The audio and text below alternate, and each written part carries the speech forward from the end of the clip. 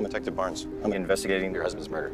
And I got some deputies out searching the area, but until we can get this figured out. I ordered a police detail for your house. How are you feeling, Anthony? Not everyone cares that Dad's dead. Real mature. Shut up! Gentlemen, is everything okay here?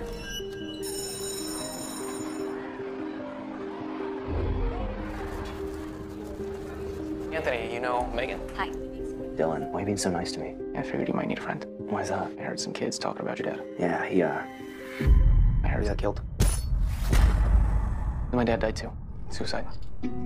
I was wondering if we could have some people over tonight. Of course. Mom, this is Dylan.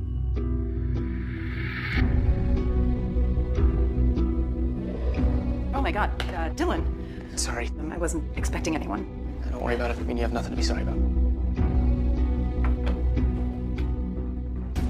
What was Mark like? Mark meant well, but it didn't matter what I had to say. You know, you don't always feel the way you're supposed to. Someone dies. Do you know what I do when I feel Sad. Something I'm not supposed to. I got death threats. Whoever hacked into your husband's email before his death must have had access to your account. Did you ever confess your affair to your husband? My mom had an affair with some real estate mogul a few years ago. Your real estate boyfriend. You thought I wouldn't notice. What? You're not upset Dad's dead? That's not true. I don't know what kind of game you're trying to play, but what are you doing? Dylan's lying about who he is.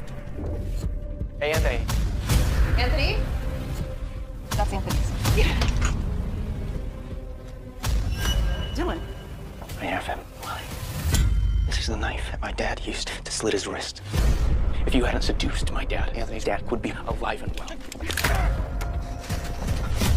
I killed him, and now his blood is on your hands. Mom! Anthony! She's responsible for my father's death! The only person responsible is your dad. No, Mom!